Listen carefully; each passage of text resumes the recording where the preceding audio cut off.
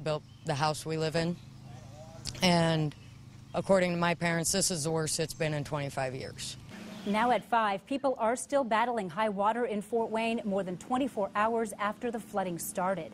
Good evening. Several homes have been deemed uninhabitable after floodwaters filled a Waynedale neighborhood.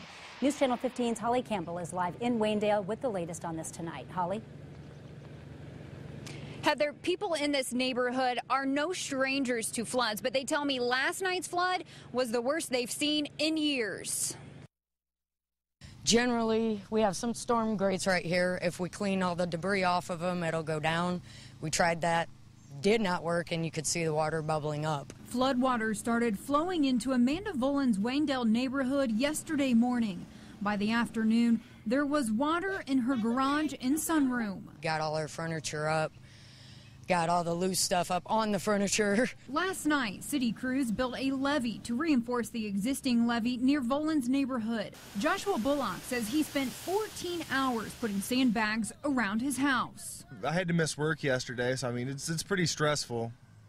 I mean, when weather gets like this, it cuts into my bills, missing work and everything. People who live in this neighborhood tell me that this water was 3 feet deep last night. It has since gone down, but they tell me there's still a lot of work ahead of them. We'll pressure wash down like the sunroom and the concrete because it's just concrete floor.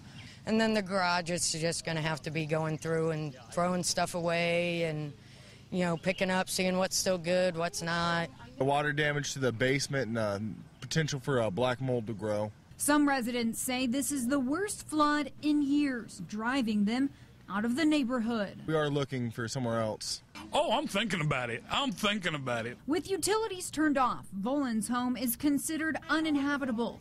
And even though the home has been in the family for nearly 60 years, she says moving has crossed her mind. I've thought about it in the moment.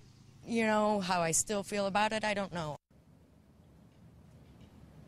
Volan is staying with family until her electricity is turned back on. Live in Waynedale, Holly Campbell, News Channel 15.